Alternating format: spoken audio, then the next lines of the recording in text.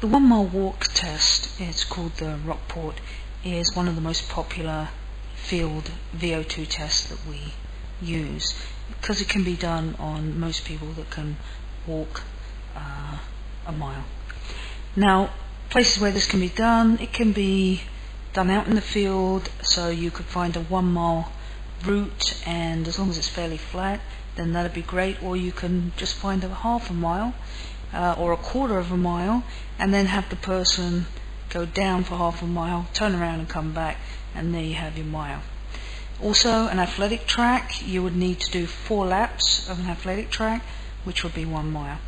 A couple of things you're going to need. Number one, you're going to need to be able to take the person's heart rate at the very end of their 1 mile walk, and I would also suggest that you do an RPE scale on them as well to find out how they feel or how they felt during that walk test, and also obviously the length of time that it took them to cover a mile. Have the person walk at a sort of comfortable but brisk pace.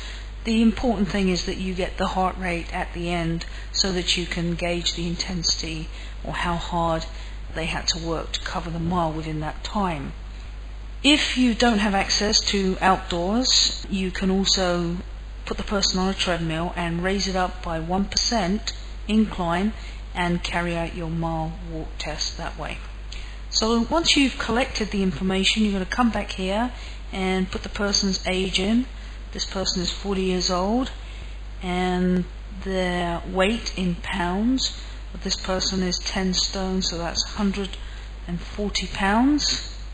And the heart rate that you measured at the very end, the moment that they finished, or right toward that very end, the last 10, 15, 20 seconds of that 1 mile walk, we want this end heart rate in here. So this particular person's end heart rate at the end of a mile was 145 beats per minute.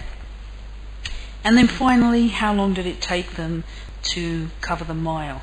This particular person took 13 minutes and 2 seconds. And then if you go up and hit the update so that you get the calculation, and you can see that the predicted VO2 max, if it was a male, was 47.65, or if it's a female, is 41.33 milliliters per kilo per minute.